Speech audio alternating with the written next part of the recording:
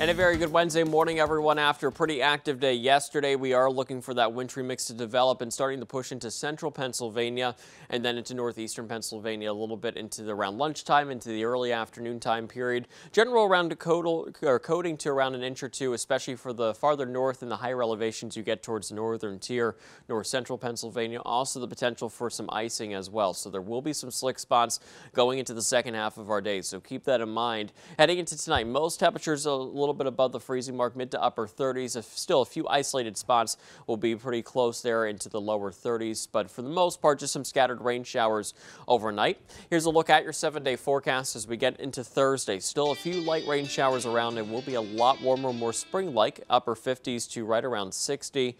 And then as we get into Friday, we're back to winter as temperatures are falling back into the 30s for the highs. It will be windy, a few flurries, perhaps a snow shower. Still cold for Saturday. We're back up into the 40s by Sunday.